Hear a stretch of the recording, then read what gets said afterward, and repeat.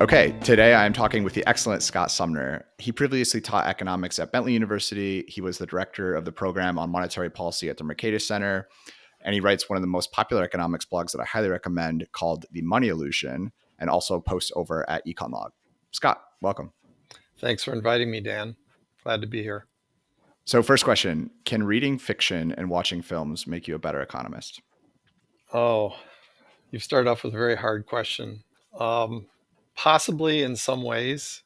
I think just having a broader life experience in general, reading a lot of things outside of economics, traveling, doing all kinds of different things can make you a better economist. I think it's hard to really pin it down, but if you expose yourself to a wide range of things in the arts and humanities and science and travel and literature and so on, you get a deeper understanding of the world, and you're less likely to have an overly narrow view of certain issues. And I find some economists, from my perspective, do have a excessively narrow reductionist view of certain kinds of issues. But it's hard for me to be very specific on that because it's hard to draw a direct connection between, a novel I might have read and economics. I think I've actually maybe benefited more from reading little bits of philosophy and things like that have kind of expanded my ability to think about things in a different way. So that's something I would point to. I just did a blog post at Econlog yesterday, I guess it was, called the Wittgenstein test. And it was based on a quotation from Ludwig Wittgenstein. And I use that quotation as an epigraph for my book, The Money Illusion. And those kind of things, philosophical ideas that allow you to kind of look at things in a different way, open your mind to different methodological approaches and so on. I found those to be quite useful. And so I don't think I'm as narrow in the way I think about issues as I was when I was younger.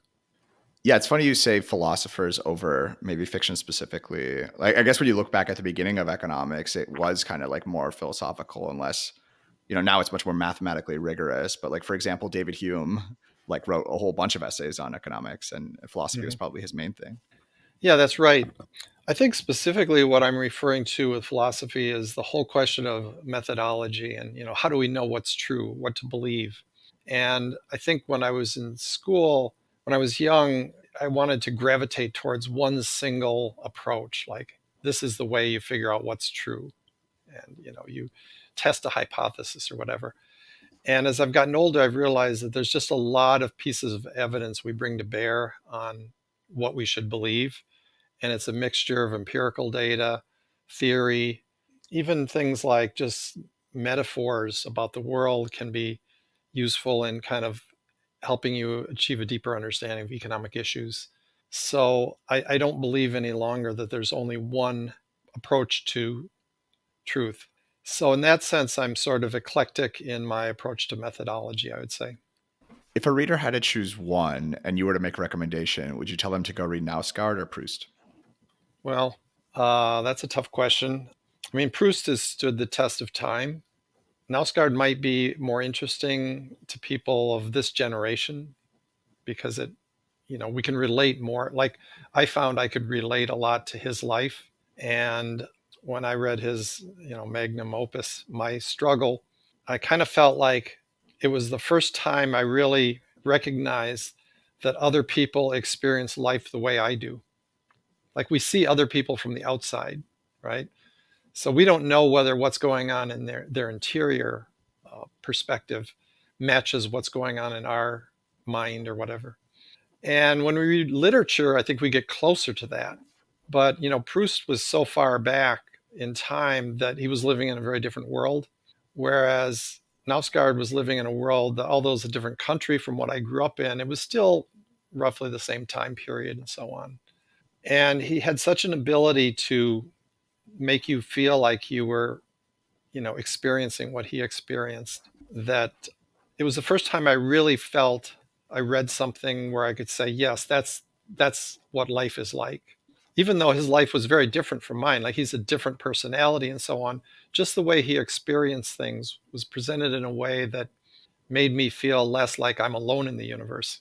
I think it's called solipsism, this view that like you're the only one and everybody else is just as you see them on the outside. Now, of course, I've always known that's silly, but still to really know something at an intuitive level is different from knowing it intellectually. And when you read Knausgaard, you know it at an intuitive level. At least it was for me. Proust, I read for the first time in my life only about a year or two ago, and it's a wonderful book. Maybe the greatest novel ever. So I would encourage people to read either one. So I read the first two volumes of My Struggle like last year. I had the exact same response you did. It was like more visceral than anything I've ever read before. But I have not yet read Proust. So good to know it's got good reviews from you. Well, yeah, and I think if I read Proust when I was young, I wouldn't have liked it. I wouldn't have been able to really understand it in the way I did when I was older. Now, this is not necessarily true for everyone. There's some readers that can appreciate very sophisticated literature when they're young. But for me, I didn't really have a very good understanding of society. And, his book is so much about the interaction of people in fairly complex social situations, which when I was young, I was a loner. I didn't really have very many friends. So I just didn't have any understanding of society at that level. And much of that book would have gone right over my head if I'd read it when I was young. So I think, someone just starting out might want to start with Knausgaard for that reason. It might be easier at a young age to absorb that kind of thing as compared to a very complex society and one from like the, I don't know, 1890s or whenever it takes place. Do you think that the best TV shows can ever compare to the best films? Not really. Well, obviously that's very subjective. I should say that I think TV and film are different types of media. TV is mostly like a writer's medium, and film is sort of a director's medium. And film, I think, is more about visual images, and TV is more about dialogue. So it really depends on what you're looking for. And I'm a very visually oriented person. I like the visual arts more than the other arts. I find it easier to understand the visual arts more than music or poetry or things like that. So for me, film is more appealing because at a visual level, it's just a more impressive art form than TV, no matter how good the quality TV is. The writing in TV is often excellent. And I understand why people that are interested in dialogue and stories and writing, I understand why they love quality TV shows and why they're bored by a lot of classic films, which are often very slow moving and work at a visual level rather than a dialogue level. So it is to some degree a matter of taste. But for me, the peaks of filmmaking are just higher than the peaks of quality TV. How would you recommend someone that is like more used to absorbing dialogue from television or more modern movies, like get into these type of movies? Someone who's preparing to watch like Tarkovsky for the first time or something like this. What would you recommend they reorient themselves to prepare for it? Right. So I would say two things on this. I think it's a mixture of nature and nurture, I guess would be the way I would put it. So I can't speak for everyone. I think that, some people have what I might call a relatively balanced mind where they can be equally good at absorbing material from different fields, a Tyler Cowen, someone like that. For me, my mind is very unbalanced. I'm very strong in visuals and weaker in the linguistic side. So some things come very easy to me and some are very difficult. So I think it's partly innate. On the other hand, making the effort to try to learn things does improve your appreciation over time. So there's a lot of films that I would not have appreciated when I was younger, that just making the effort to watch a lot of classic films over time has sort of educated my mind to learn how to see what I'm watching or how to interpret or understand what I'm watching. And I don't mean understand in a sort of verbal sense of explaining the intricacies of the plot, but understand at a more intuitive level what the director's doing, often in a way that you really can't put into words. So that's why it's so hard for me to explain. You mentioned Tarkovsky. Well, what makes Stalker or Solaris or one of those films so great? It's really hard to put into words because he's working at a very visual level. There's very little dialogue. in a lot of his films. So I think you can learn it to some extent, and it probably helps to start with things that are easier because they're more entertaining. So for instance, if you watch the classic films of Alfred Hitchcock, right? He's a very entertaining filmmaker, but also a great artist. So it's a less painful way to learn about cinema than a very difficult, esoteric, you know, art film that comes out more recently. So, you know, people like Hitchcock, Kubrick's another one who makes films that are entertaining, but also very artistic. And I think that those two directors work very strongly at a visual level, especially. So you probably learn more from watching their films about cinema than you'd learn from watching other great films like The Godfather or Casablanca, which have a more traditional visual style. So they don't have the sort of trademark style of the director to the extent that a Hitchcock film does. Or, well, take a modern example, a Wes Anderson film. Like if you put a Wes Anderson film on, within 30 seconds, you know you're watching a Wes Anderson film, right? There's other directors where you don't really know who the director is. It's just, is this a good movie or not? Is it a good story? Does it have good actors? Like no one pays attention to who directed the latest James Bond movie or something like that, typically, right? So it's, but I think if you have a director with a really strong style, like Hitchcock or Kubrick, who also makes films that are entertaining, it's a way to learn about style. Got it. Got it. Got it. Question for you. I've noticed that you mentioned you're both a fan. I love your post on Joseph Conrad. You also talk a bit about liking Werner Herzog. And I want to quote one of the views that you've mentioned you believe Conrad holds in sort of your speculation about him, which is the theme that he has is that the universe is cold and meaningless. Most people live by comforting illusions, fairy tales, but look for meaning anyway. And Herzog carries a lot of these themes. He really kind of views nature as dark. What is it about both of these two, one of your favorite movie makers and one of your favorite writers, and these themes that attracts you to them? That's hard to say. Like I definitely, when I read Conrad, and he's a writer I read when I was young, I just connected with his worldview in a lot of ways. And that may be because I already had similar views, or maybe he was sort of convincing me as I was reading, maybe some of each. So, yeah, the whole question of meaning, I guess the way I look at things, meaning isn't really out there. It's something you sort of generate internally. And I think that's the way he looked at things as well. I can't say as much about Herzog because now I can't really remember the dialogue. With Herzog, I remember the visual images in his film more than the dialogue. I know he has a very mesmerizing narration to his documentaries, you know, his vocal style and so on. But Conrad is someone who I think looked at the world in a very clear-eyed way without a lot of illusions. I mean, if you want, I mean, there's a long time ago, so it's silly to bring up politics, but if you wanted to bring that up, you might say he didn't have a lot of illusions of either the left or the right. So his books can be considered a critique of both sides of the ideological spectrum. He saw through a lot of illusions that people had. And so I feel like, you know, I observe a lot of people with similar, with the sort of illusions that he thought they had. And maybe that comes from reading him, or maybe I was just predisposed to look at people that way. You know, it's, I suppose at some level, it's a non-religious view of the world. People that are deeply religious probably do believe the meaning is out there. And they're not just generating it internally, but they're looking for something that's really out there. That's fine. And that may be a better way to live, in fact, but that's just not the way I look at the world. Yeah, yeah, yeah. You noted that Robert Louis Stevenson is overlooked, even though he's praised by like Borges, Proust, Nabokov, all these writers said he was fantastic. How efficient do you think the opinion of modern popular art is?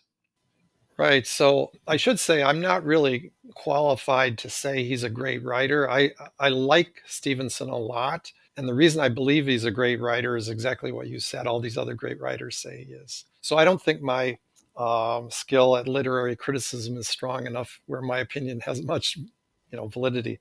But in terms of your question about why is he overlooked, I think it's because the kind of stories he told are kind of out of fashion. So he was writing popular stories. You know, you think of books like Treasure Island, which is viewed as a child's story, or even Kidnapped. And I think the writers that are taken more seriously today are those that deal with more, less sort of escapist literature, if you will. Now, I don't think all his books are escapist by any means. You know, he did a number of different types of novels, but also he was such a good writer that what he did seemed almost effortless. And like if I were comparing him to Conrad, when you read Conrad, you have a feeling that he's really struggling to get the words out that convey what he's feeling very, very deeply. Whereas Stevenson just seems to write almost effortlessly. That's the impression I have. And so the one that's really struggling with, you know, deep emotional issues in some sense seems like a weightier, you know, more serious writer than someone who's effortlessly producing entertaining stories.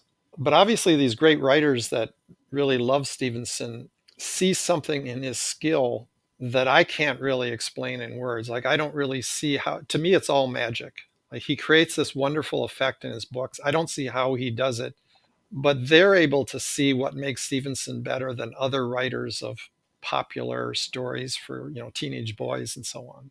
And all I know is I see the effects it has on me as a reader. So you've noted before that like really great writers, it seems like sometimes or oftentimes they're maybe mildly depressed, and your speculation is maybe they're just seeing reality too clearly. Do you think optimists or really happy people can make good art, or is pessimism going to typically be a better trait for someone who's trying to write or make films?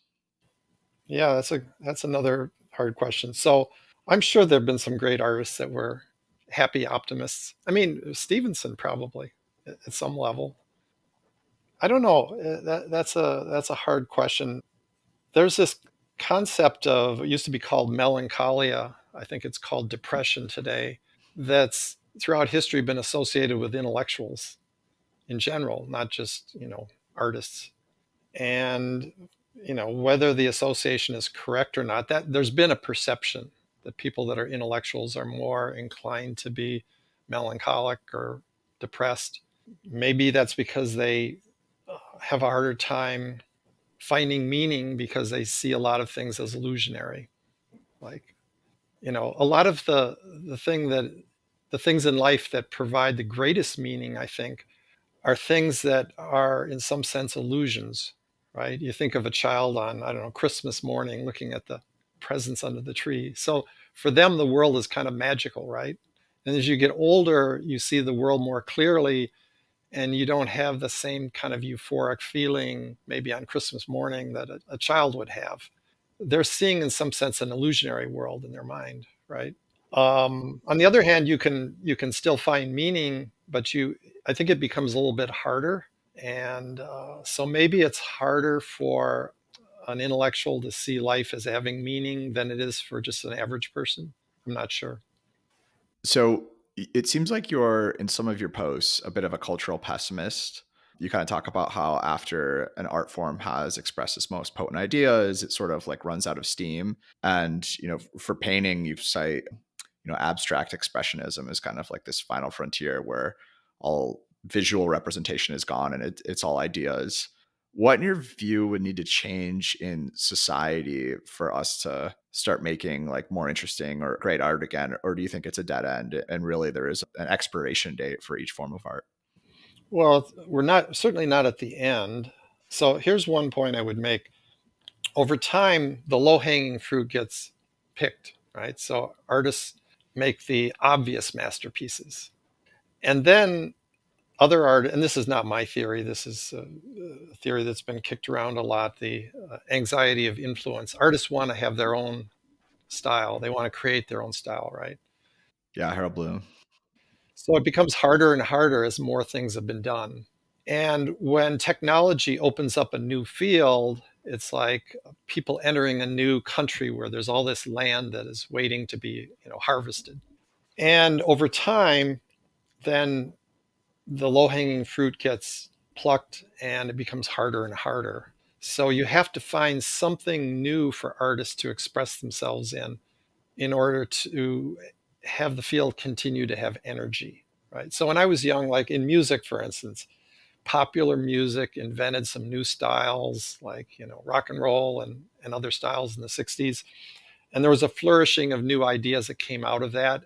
And then they kind of ran out of ideas and rock and roll became stale. And then, rap opened up. So there's a lot of new ideas in that field. So eventually, any of these styles becomes rather stale and the art form becomes more boring. So as artists look for new styles, they usually, over time, end up with more and more difficult styles for the average person. So modern music is often, especially modern sort of quote classical music is more difficult for most people than the classical music of Mozart and so on. A lot of modern poetry and literature is more difficult than literature, 19th century. Painting, many people have trouble understanding abstract painting who like figurative painting. And film, I think the classic period kind of probably peaked around, say, the 1970s or so. And then film became more and more difficult, or even, the 50s to the 70s in that period. And people say, well, why don't they make movies like The Godfather anymore? Well, that's been made. It's sort of like saying, well, why doesn't someone go out and invent another light bulb? Edison invented it already. You have to invent more difficult things now. I mean, Edison invented, I think, dozens of consumer products, as far as I can recall, right, in his lab. But he was working with kind of an open field. Electricity had just been mastered.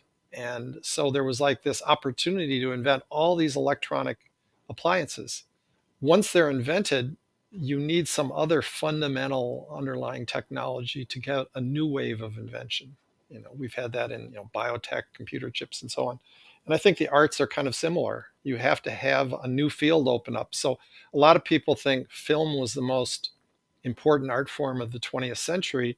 And it's not because film is better than literature or symphonic music or anything like that. It's that it was a relatively new art form in the 20th century. So it opened up a lot of possibilities for invention, whereas the novel and the symphony and so on had been around for a few hundred years, and most of the great ideas, or the easy great ideas, had already played out. I should say, I don't want to appear too much of a pessimist. There still are great movies being made and also great novels. Even in the 21st century, I've read a lot of really excellent novels. So, I mean, they're such complex art forms, both the novel and film.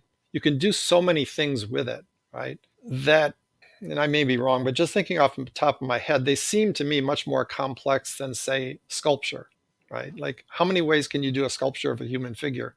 It seems sort of limited, the possibilities, but it seems like there's just so many ways to do a film and so many ways to write a novel that even if some of the low-hanging fruit has been plucked, it's certainly not, they're not dead art forms by any means. Yeah. I mean, I think Tyler has a post talking about how, in his view anyways, you look at some of the writers of the last 20 years, like early 21st century, you have like Sebald, Bolaño, Ferrante, some of these. I think his claim is like, these aren't actually so far behind the 20th century or 19th century greats. Exactly. Right. No, I think there's been a number. And you mentioned overlooked. I'm reading a guy named Gene Wolfe Oh yeah. now, and he seems overlooked to me. Like I don't actually read much science fiction, but in reading his novels, they just seem to be at a much higher level in terms of art, literary artistry or whatever, than any of the other science fiction I've read. So I'm not quite sure why he's not more well known. But yeah, Bolano and Max Sebald and all those people, I love those writers. I was gonna say Gene Wolfe has like a cult following, but it doesn't. It seems like it doesn't quite fit into tradition. He's like too literary for the typical like hard sci-fi, and then for whatever reason, like literary people don't take sci-fi seriously. Yeah, I think that's right. He sort of falls in between the two, and I think both sides should take him more seriously. Yeah, But he's a little bit. Some of his books are a little bit difficult. So if you're used to just very straightforward narrative, it's easy to follow. It could be frustrating to read him, but yeah, he's a wonderful writer. in your post on retirement, you know that some of the biggest mistakes in your life were doing things for money, like being a landlord or writing a principles of economics textbook. Assuming there are many other people out there like you who feel the same way, do you think that it's possible that the US is approaching a post scarcity economy where we'll see a lower supply of people who are willing to do jobs that lack meaning? Yeah, I mean, assuming that everything goes well with, like if we assume the economy continues to grow, and if we assume AI does what people think it's going to do eventually, then we'll have enormous increases in productivity probably over the next 100 years or so. And we already live in a world where most people don't want to do jobs like go out in the field and pick fruit in the hot sun, right? Or, those kind of difficult jobs, or work in a coal mine.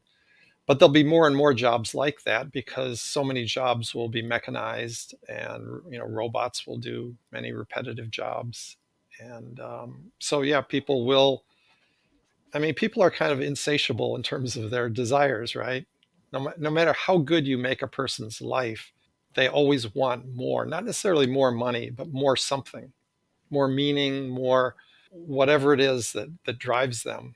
And so uh, future improvements in technology that allow us to not do things we don't want to do will, I think, push people more and more towards jobs where they feel it has meaning. I guess that's a good thing. I'm not sure we'll actually be any happier. I have this kind of hedonic treadmill theory that, every time we improve things, we just expect more. So maybe we're not actually any happier, but I still think it's worth doing in case I'm wrong.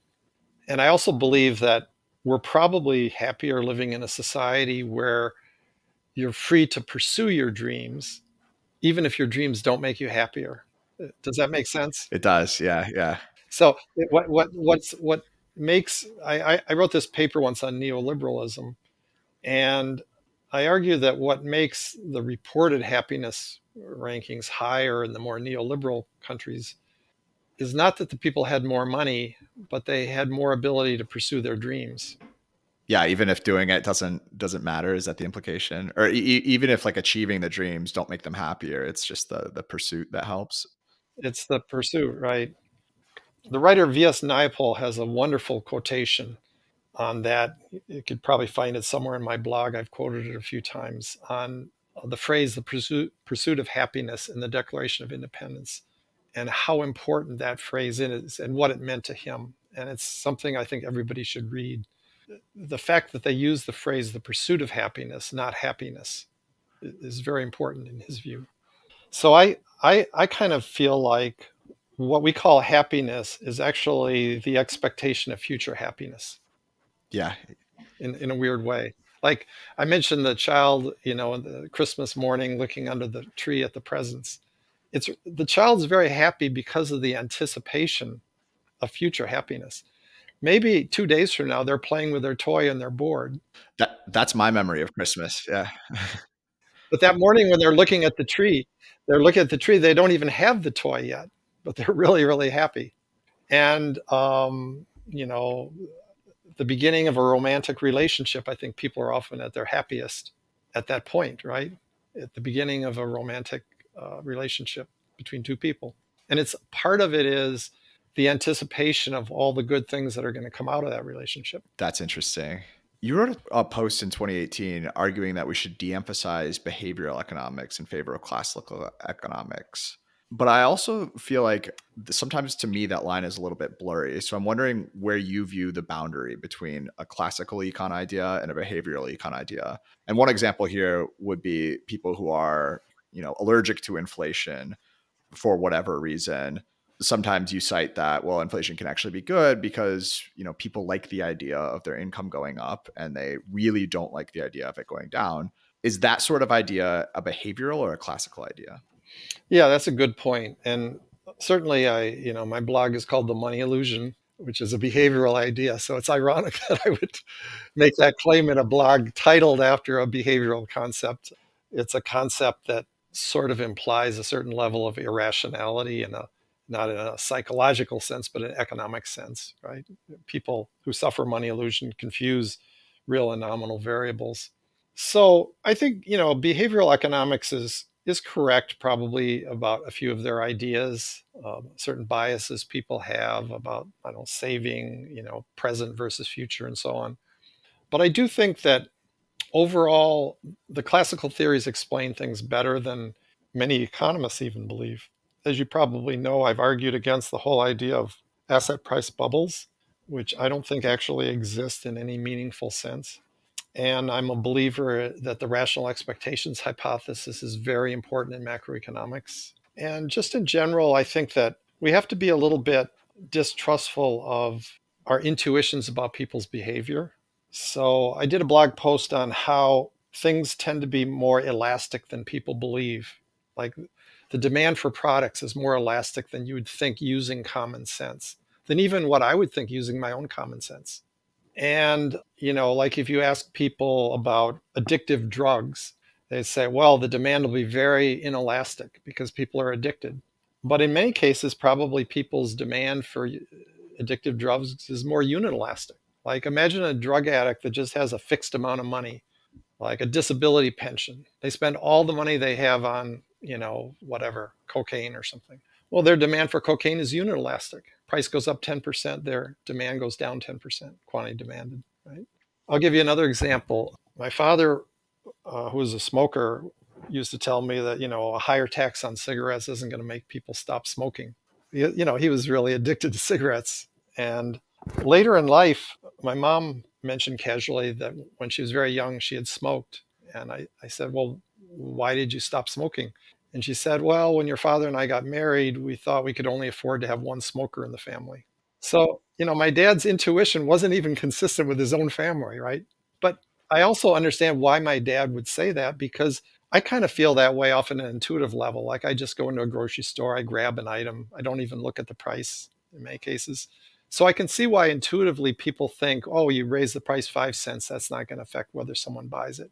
That is our intuition. But I feel like the world actually behaves much like what classical economic theory predicts, assuming people behave rationally. And so we don't really need a lot of behavioral economics to explain what's going on.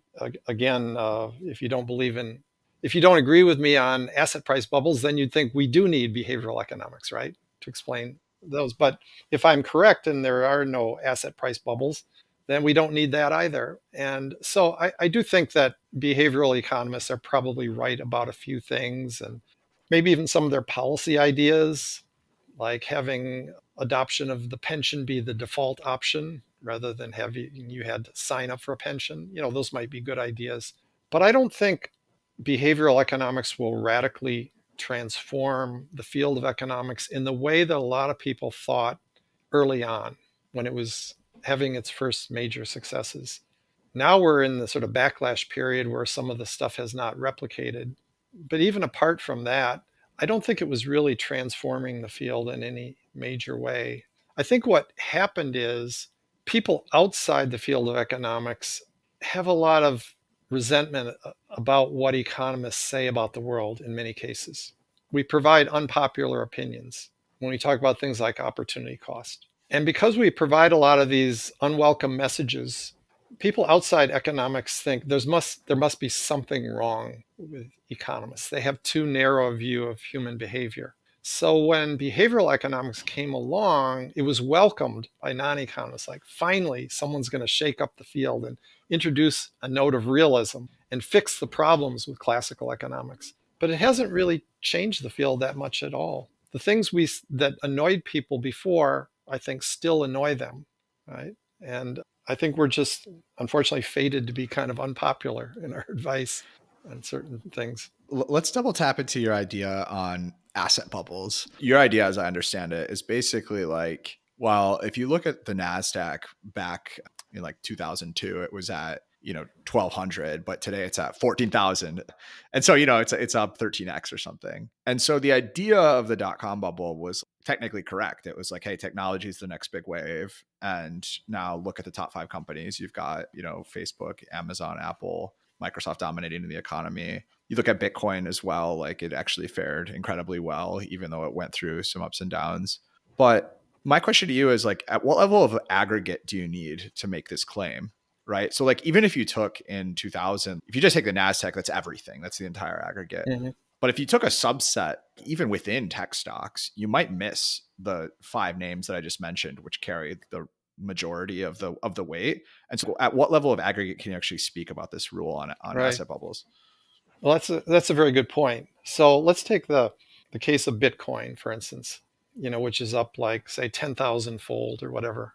The problem here is if markets are 100% efficient, if the efficient market hypothesis is completely true, then in that kind of world, the overwhelming majority of potential Bitcoins should go to zero, right? Because if you have one that goes from $3 to 30,000, you can afford to have a lot of others that go from 3 to 0, and you're still outperforming the market, right? But you don't know which ones will go to 0 and which ones will go astronomically higher. So in that kind of world, it makes sense that most of the speculative assets will ex post be overpriced and look like foolish investments. They'll look like bubbles, but they'll actually be efficiently priced because we don't know which ones will be the next Amazon, Apple, Google, Facebook, etc. And this also feeds into people's sort of confirmation bias about people are very confident that they're right about bubbles existing. And think about the fact that if you predicted 100 bubbles and 99 times you were correct, and the one time you were wrong was Bitcoin, it's only human nature to think you're usually right, right? Most of the time you see something as a bubble, it goes to zero or almost zero, let's say. So you're going to pat yourself on the back and think, yeah, I really understand bubbles. When I see them, I'm almost always correct. But in fact, I would argue you'd be wrong, because if you called everything 99 bubbles plus Bitcoin a bubble and didn't invest in any of them, and your neighbor invested in all 100, he or she would have dramatically outperformed you, right? Even if 99 went to zero, Bitcoin goes from $3 to 30,000. So it's still a tremendous investment. And so I think that the fact that most of these highly speculative things go, end up like pet.com and so on, it tends to give people a certain confirmation bias that they've been right about bubbles when they weren't right at all. So they're not looking at the right way of thinking about the bubble hypothesis. Like people always ask me, well, how would you test whether there's bubbles or not? And you don't test by looking at whether something went up and down, because efficient markets will go up and down. The way you test is you try to figure out whether the bubble hypothesis is useful.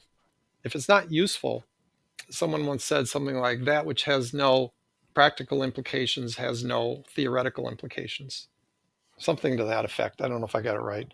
Like, it has to be useful in some way. Like, can someone point to a set of mutual funds that are run on the bubble theory, the theory that there are bubbles? So they buy everything that is underpriced according to bubble theory, and they short everything that's overpriced according to bubble theory. And I know you can't short everything, right? But you can short some things. So you set up a mutual fund and you invest on that basis. Does that mutual fund outperform an index fund? If those, as a class, like obviously you could get lucky, but as a class, if those bubble funds are outperforming index funds consistently, then yeah, bubbles exist and the bubble hypothesis is useful. But is it useful to investors, or is it useful to policymakers? So I talked about this in my book. There was a lot of talk about the housing bubble and how regulators should have, done something about it. Well, regulators did do something about it. They encouraged it, right? Regulators were actually encouraging banks to make more loans to people that had previously had difficulty getting loans during the housing bubble. So you could say, well, we need better regulators, right? But we need regulators that can spot bubbles. But, we have to live with the world we have. And the world we live in is one where mutual funds using bubble ideas don't outperform index funds, where regulators don't usefully use bubble information to regulate markets. And I just don't see how the bubble hypothesis is useful for anyone, either investors or policymakers. Yeah. That makes sense. I do want to hit on your most popular theory here, or your most popular idea on the importance of nominal GDP. You know, in your most recent book, you talk a bit about how what people have trouble with is actually like determining the stance of monetary policy. So a traditional monetarist like Milton Friedman will talk about the money supply. Sort of Keynesians will look at the interest rate, but market monetarists and what you view as the correct stance of monetary policy looks at the price of money to determine the stance. Do you mind just like expanding on that a little bit and explaining what you get wrong if you're looking at just interest rates or the quantity of money? Okay, so let me just say first, there's no perfect definition of the stance of monetary policy. It's a question of which definition is the most useful. I think that I've written a lot on why interest rates are not useful. As you probably know, when inflation is very high, interest rates tend to be high. And yet it's kind of silly to argue that a monetary policy that produces hyperinflation is a tight money policy because it leads to high interest rates. The money supply, I think, is flawed because the velocity circulation can fluctuate over time. In my view, since there's so many different possible definitions, another one is exchange rates, whether the exchange rate's appreciating or depreciating. It makes most sense to think about the stance relative to the goals of monetary policy. Like if you wanted to have 2% inflation, to me, the most sensible way to think about it is monetary policy is too expansionary if inflation is above 2% and too contractionary if it's below 2%. Now, I happen to favor nominal GDP targeting at, say, roughly 4%. So that's the benchmark I would use.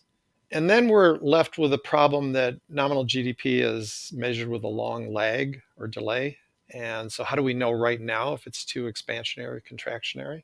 So for that, I say what we really would like to have is some sort of market price we could look at that shows the market's expectation of future nominal GDP growth.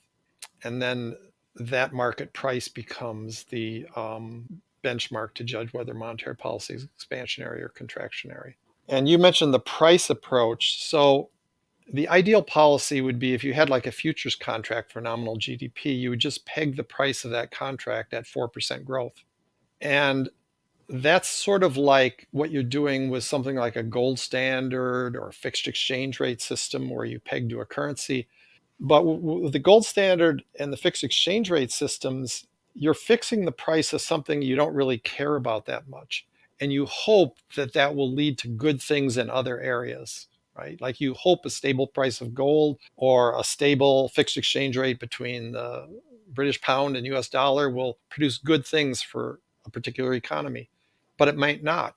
With nominal GDP targeting, if you have a futures price target with 4% growth, there's much more reason to believe that if the markets believe nominal GDP growth will be 4%, you'll get good outcomes. So nominal GDP growth is much closer to the thing we care about than is interest rates, the money supply, the foreign exchange rate, the price of gold, or any other variable that you could target with monetary policy. So why not target directly or more directly the thing we really care about? And one question I have on this is, so picking 4% sort of makes sense in a world where we're like real growth is typically around, you know, 1.5%, 2%. And then we're used to like 2% inflation. Like that probably wouldn't feel too different from today. What would we do if real growth, either due to like technological breakthroughs, went way up, say like 8% or something crazy, we started to really take off, or went down to 0%? Would that call for a change in the target, and like who would end up making that decision? I think if it was due to technology, then you wouldn't have to change the target. You just allow the inflation rate to change. Would you have deflation Let's then? take, yeah, but it would be good deflation, right? So look, we have deflation in some of the new products in the economy. When new technology products are invented, often the price falls over time, especially if you hold, quality constant. So let's just suppose that you had a 4% nominal GDP target and real GDP starts growing at 8% a year because of technological progress due to AI and robots and so on. So you'd have 4% deflation, right? Now, normally we associate deflation with hard times, but that's because most deflation is not caused by rapid growth in productivity. It's caused by falling nominal GDP. in the 1930s, other cases like that. And when nominal GDP falls, you have a lot of unemployment. There's less money to pay wages. But if you're targeting nominal GDP growth at 4% a year, you can still have 4% growth in wages, or maybe 3% if population's going up at 1% a year, right? So people can still get the same raises they're used to having. So you're not going to have a lot of unemployment. There's still enough money to pay all the workers and have full employment. And the workers are benefiting from the productivity growth in the form of seeing their pay go up at 3 or 4% a year and the price going down at 4% a year. So their real wages are rising very, very rapidly. Now, if you want to be a purist and say we must have stable prices, then yeah, you'd have to raise nominal GDP growth to say 8%, and people would get bigger nominal pay increases and they'd have stable prices, but their real wage would still be rising by the same amount. So deflation isn't really a problem in and of itself. It's historically often been a problem because it's been associated with falling nominal GDP. So people are interested in this. George Selgin wrote a very good book, Less Than Zero, I think it's called.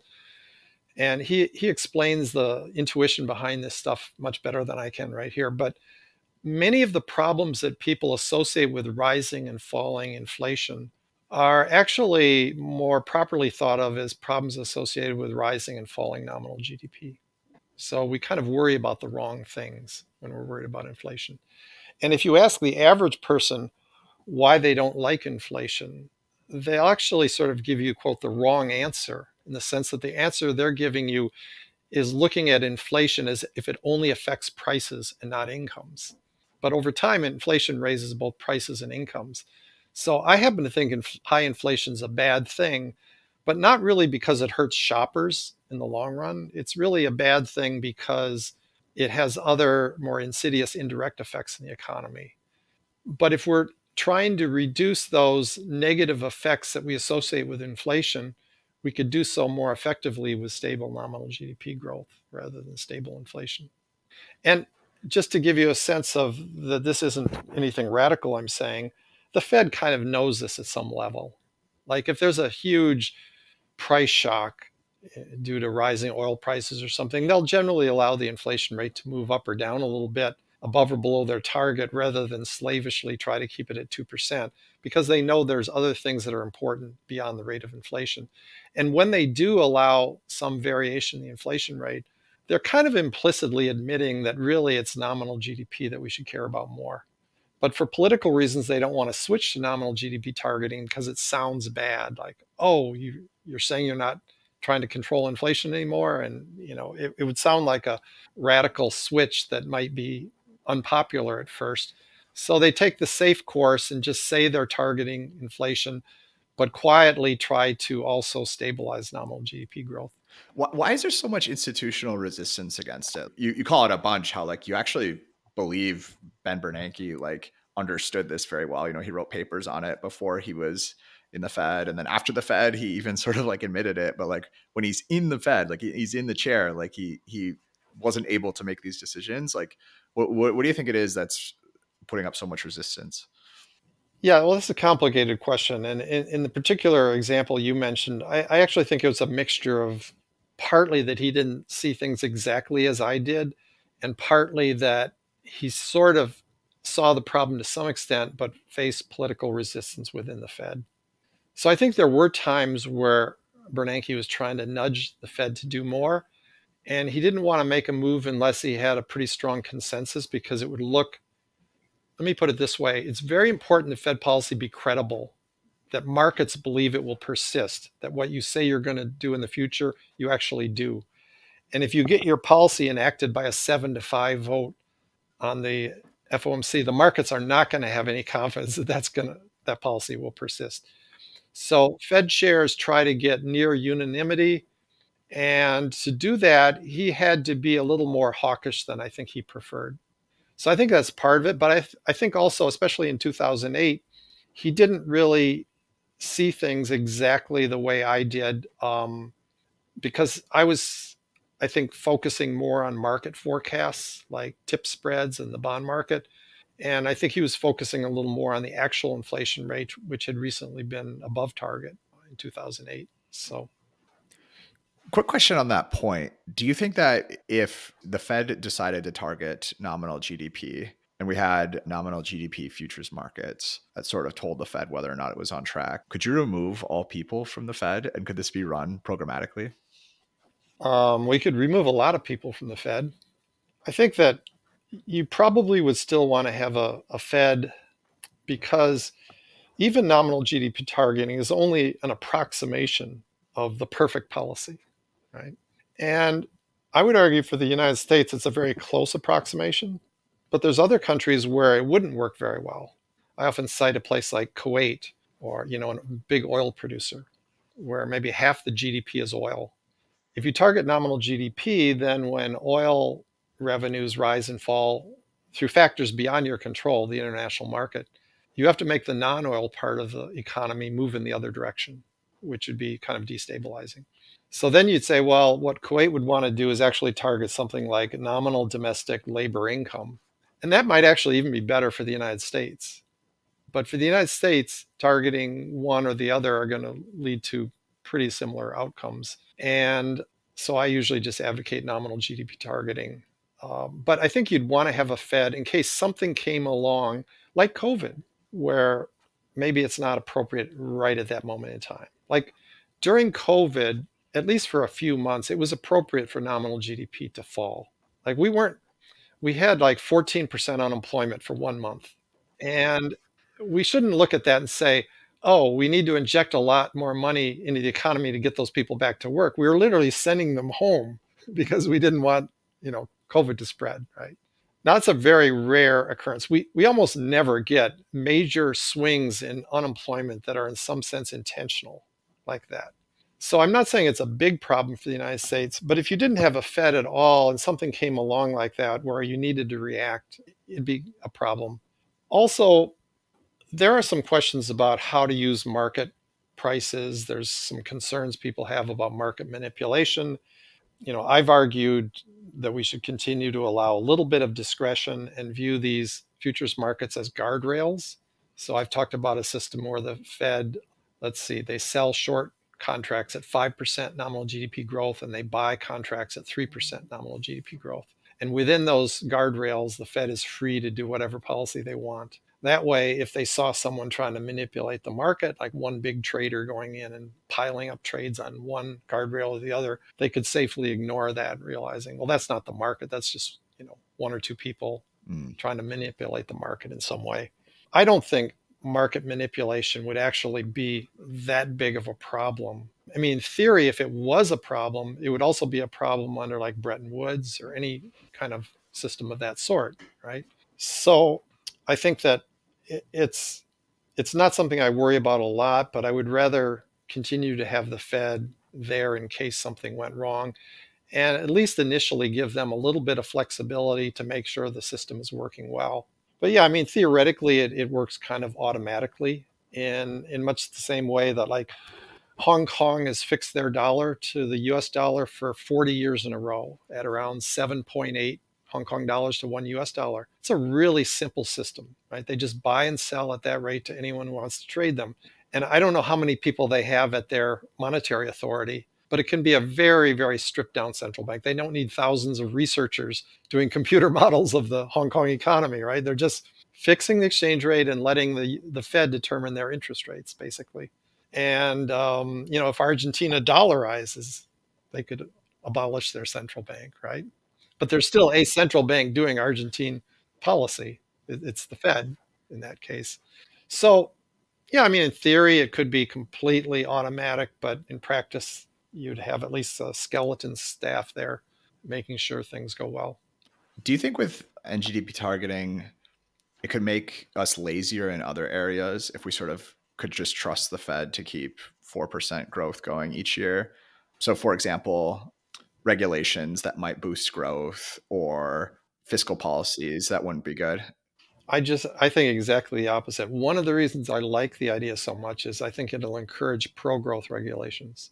And in fact, I would argue that one of the reasons that the so-called neoliberal reforms occurred in the, say, mid 80s to early 2000s is nominal GDP growth became much more stable. And in that environment, people that say, oh, we need to subsidize this to create jobs or bail out this industry to create jobs or whatever, their argument is much weaker. Because if nominal GDP is only going to be X amount next year, and if you bail out, General Motors so it doesn't go bankrupt, people will spend more on GM cars, but they'll spend less on other products. So you're not net creating any jobs. And that becomes very, very clear. Historically, whenever nominal GDP has fallen very sharply, other economic policies get much worse, much more inefficient. In the Great Depression, we had some really inefficient policies, the National Recovery Act. When Argentina had a big drop in its nominal GDP in the late 90s and early 2000s, they swung away from free market policies towards really inefficient statist policies. And whenever you have a big drop in nominal GDP, or maybe some cases high inflation, like the 70s when we had price controls, you get very inefficient policies because people are blaming the wrong thing. They're attributing the problems to things that aren't really the underlying cause. The underlying cause is unstable nominal GDP, but in the Great Depression, they think it's because capitalism doesn't work. Or in the Great Inflation, they think, oh, there's greedflation. We need price controls because companies are greedy. So they look for scapegoats, and they come up with really bad microeconomic policies that are anti-growth. So I think stable nominal GDP growth creates an environment where it's much easier to argue for sound microeconomic regulations and other policies. Yeah, that's a really good perspective. So zooming out on monetary policy a little bit, if you take some countries in terms of GDP that are maybe in the second tier or mid tier, like Italy or Spain, and they're trying to become an economic powerhouse, what is the relative importance of monetary policy compared with some other factors that like development economists typically cite, like geography, culture, or other institutional factors? Well, for long run economic growth, monetary policy is way down the list, I'd say, unless it becomes very dysfunctional. Then it becomes a big problem. But like if you look at the Eurozone, the countries did very, very differently during the crisis of the 2010s. And that's because some of the countries were just better governed in terms of economic policy. They were all under the Euro system. They all had the same monetary policy in a sense. So in a monetary sense, like Germany and Greece were both like two states within the United States. And so you wouldn't say that, like, I don't know, Massachusetts is doing better than West Virginia because of monetary policy. You'd look at other factors, right?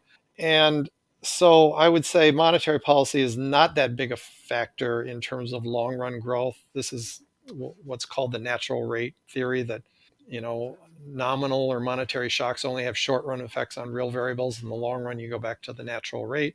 I basically think that's true, with a proviso that really extreme mistakes can have very long lasting consequences. So you can argue that the tight money that led to the Great Depression contributed to World War II. Like, there's a pretty strong argument you can make that that's the case. Just to give you an example, in 1929, the Nazi Party, which had been around for years, was still very, very small, not polling well at all in elections. 29. In 33, it took power. And the growth of the Nazi Party was almost certainly heavily due to the Great Depression. And hyperinflation can also have, big impacts on society. So I don't want to be a purist and suggest that it doesn't matter at all in the long run. But I do think that in general, it's, regulatory policies, tax policies, housing policies, immigration policies, trade, all these various things, the legal system, that play into how successful a country is in terms of long run growth. What are some reasons why the equilibrium rate of interest seems to have been trending downwards for 40 years in most developed countries?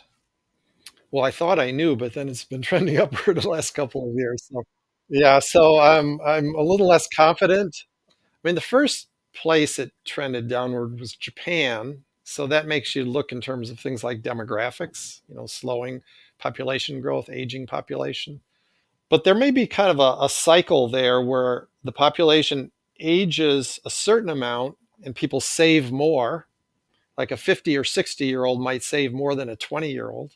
But then 80 years old, you're dissaving. So the demographics may be complicated. Also, along with that, on the investment side, and just parenthetically, obviously more saving would put downward pressure on interest rates. But investment, if there's slower population growth, you're not going to have as much of GDP going into building new housing, roads, factories, and so on. You have more of a steady state society. Now, interestingly, if you have a shift towards more saving and less investment, the effect on quantity is ambiguous, because the two, in a supply and demand diagram, the two lines are moving in opposite directions.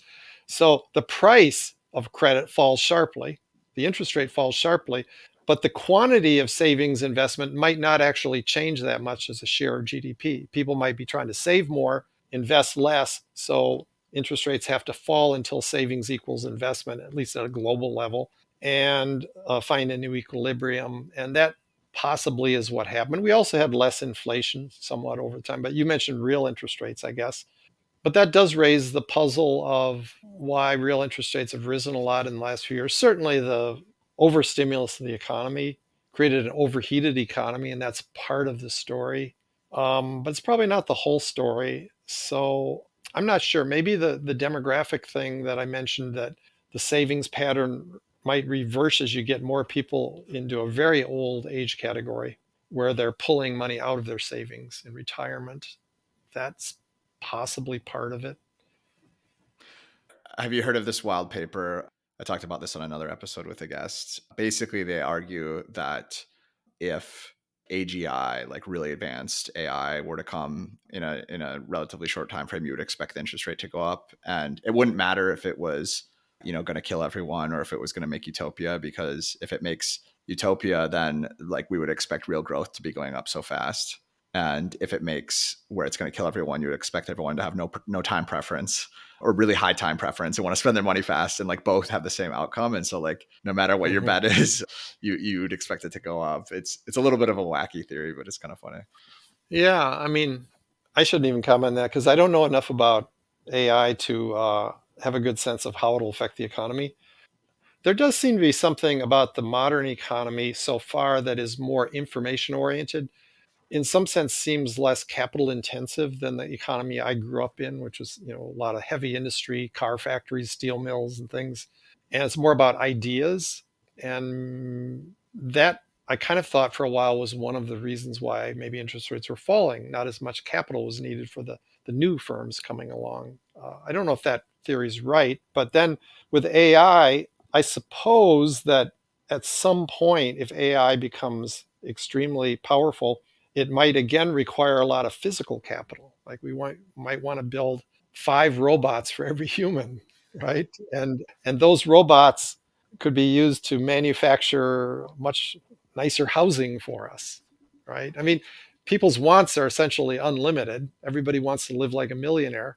And so if we actually had the technology to produce this kind of world, environmental cleanups, there's so many things you could do if AI got to the point where you had robots that could just cheaply do a lot of things that are very expensive today.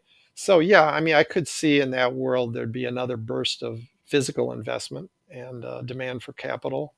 I guess I'm a little bit skeptical about how fast this is going to come along, but people that know more about it than me tell me I'm wrong, that it's going to come very fast. And so I don't know. It's just, during my life, I've seen a lot of predictions that the computer revolution would speed up real economic growth, and it didn't really. It probably prevented it from slowing even more than it did. And that's something I think people often overlook. When you talk about, oh, GDP growth is only 1 or 2%, as if that's a terrible thing. Well, we're already a rich country, and many of our industries really plateaued. So if you look at the growth in, say, commercial airliners, right? I mean, the plateauing of that technology is just absolutely astounding for someone in my age group. Maybe not for a young person like you, but like, you go from the Wright brothers to the 747 in the 1960s. That was only 60 some years from that first plane to the 747. And I feel like today the airplanes are pretty much the same 60 years later. Yeah, they're better electronics and fuel efficiency. I get all that. So they are, but they're not like progressing at the phenomenal rate that they were. So all of those technologies based on electricity, internal combustion engine, all that stuff plateaued after the 70s. And without the computer revolution, growth would have probably slowed even more. Yeah, I always wondered. I wonder this a lot because I've heard the analogy of like Microsoft Excel, right? And you take like an insurance company where you could actually like imagine an entire skyscraper or like a 15-story building as like a spreadsheet where you have people doing hand calculations to understand like actuarial tables or like make these calculations. And it just makes no sense that now each of those offices or chairs in that same building, someone has like the power at their fingertips of what the entire building used to do, and they're running these calculations all the time. Like, it doesn't make any sense to me that growth wouldn't like just take off and go, kind of exponential. So I'm always very puzzled by this. Well, it's just I have a hard time explaining it. I know during my career in academia, it seemed like every improvement they just asked us to do more and more silly things that we didn't have to do when we didn't have so much technology at our fingertips, right? It just seemed like the demands got greater. There was so much more effort put into evaluating whether teaching was working and annual reports and investigations into this and that, that if we didn't have all this technology and we were busy with our just old style of teaching, we wouldn't have done these things at all. And I wonder how many jobs there are in these modern office buildings that wouldn't even have existed when we didn't have so much labor to do all these sort of tangential luxury jobs, right? That aren't really part of the core mission of the company. So I'm a little bit puzzled why the technology hasn't boosted GDP more, but it does seem. I mean, you could look at the educational system, and people have talked about how we have like way more support personnel for education relative to teachers than we used to have in the past. That's kind of a luxury of wealth, right? We're a richer country, so we can afford that. But if we hadn't done that, and then all those people that are support personnel for the teachers could be out producing other goods and services. Yeah. And we would still measure the output of the educational system the same way. There'd still be a classroom of students being taught by a teacher. And those people out doing something else would mean our GDP would be higher. So we've sort of chosen to do a lot more labor into education, healthcare, and things where it's not clear we're getting much measurable extra output from it, or maybe human resource departments in corporations or whatever, wherever all this extra labor is going, it's producing stuff that is kind of hard to measure as output. Yeah, that's a really, really interesting perspective. Maybe all those Excel spreadsheets aren't as useful as they might first appear. One last question here to wrap up. Are you aware of any global macro hedge funds or anybody that trades in the markets that cites a strategy specifically based on your theory of market monetarism? I would say I'm not particularly aware of it, other than occasionally, I've been blogging since 2009, and I've done a lot of traveling, and I give talks, and I meet people. So I do meet a number of people that read my blog. And once in a while, people tell me, thanks, I've invested based on your blog. And sometimes in the comment section, people will say that. I mean, I don't take it too seriously because I'm not really offering investment advice, and I'm not claiming to provide something that'll make people rich. And it may be just confirmation bias on their part. But, a few people have told me that they've benefited from certain things I've said.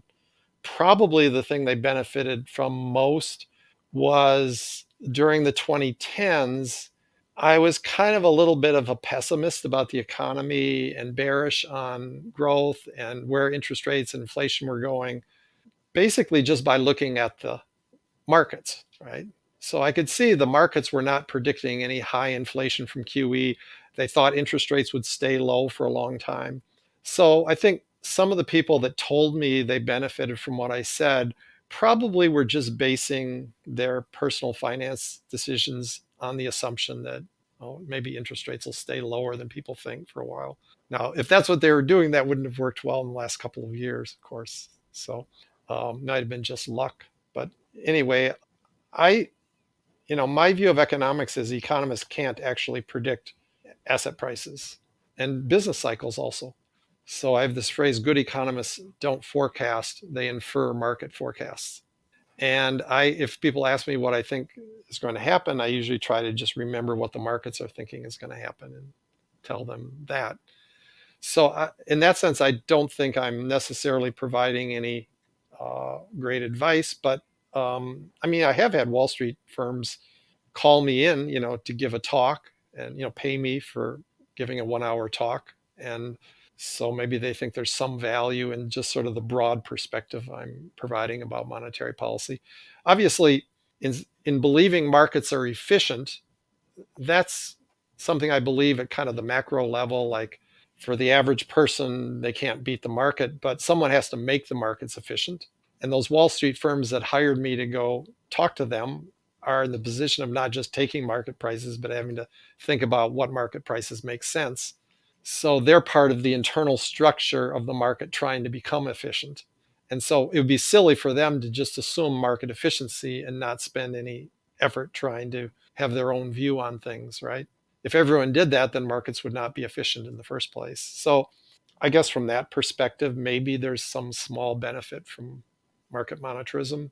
You'd probably be better off asking some people on Wall Street if they've gotten any benefit out of it. But yeah, a few people have told me that. It's an interesting question. I'm kind of skeptical about people that have claimed to do well in investing based on their ideas. I think a lot of people are very selective. People often talk about how John Maynard Keynes was a successful investor, which is sort of true. But initially he started out and made investments and went bankrupt and was bailed out by his rich father, and then did it a second time and was very successful. Well, I didn't have a rich father, so I'm kind of resentful when people talk about how astute John Maynard Keynes was as an investor, right? And I think that there's some bias in people who I'm very distrustful of people that claim to have forecasted all sorts of things accurately, because I think they tend to forget their mistakes. People that predicted the 2008 crisis, some of them had been predicting crises for a long time and were often wrong. And one guy, I think, that was very successful shorting the market made $1 billion, but then was an unsuccessful investor after. So, some of it's just luck. I think people should be very skeptical of stories they hear about a particular person being very successful as an investor.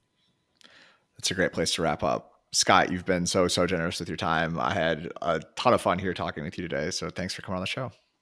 Well, thank you. I enjoyed it.